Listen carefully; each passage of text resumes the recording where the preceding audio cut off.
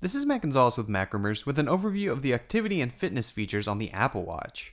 Fitness is a big feature of the Apple Watch, and there's a lot of different options that aim to help you stay fit and active. The two places activity features are kept is the Activity app and the Workout app. The Workout app is where you're going to keep track of your exercise. Here you have a multitude of exercises that the Apple Watch recognizes, including different walking and running exercises, cycling, elliptical, rower, and a stair stepper. These are all exercise machines that the Apple Watch has been tested with and will recognize, and this will give you an accurate reading for those movements. There's also another option for Other, and this is anything that you want to track that isn't listed, although this may not be as accurate. Once you choose your activity, you have a few different ways to track. The first is to track the amount of calories you want to have burned. So say you want to run until you burn 500 calories, just set it and the Apple Watch will tell you when you're done. The next way is through time. So here, if you want to run for 30 minutes, you can set that as well and then track it that way. The next way is through distance, so you can set the distance you want to travel. Lastly is the open exercise, and this doesn't have a specific goal, but will still track normally.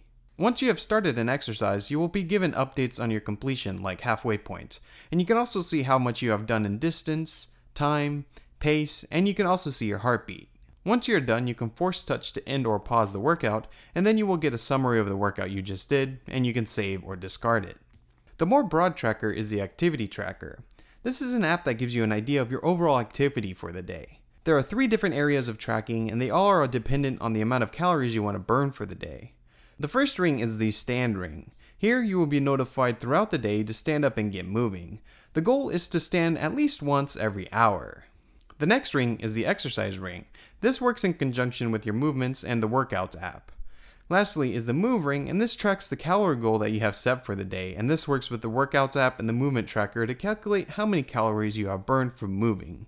The goal is to complete each circle each day, and for doing so you will receive achievements that can be viewed on the Activity app on the iPhone. The app on the iPhone is automatically installed when you receive your Apple Watch, and it shows you much the same information that you get from the watch, but you can also view how you did for the week and the different past days. So that's a look at the fitness and activity tracking on the Apple Watch. There's quite a lot it can do, and it can help remind you to be a little bit more active. I hope you enjoyed this video. If you did, be sure to hit subscribe and stay tuned to MacRumors.com for more.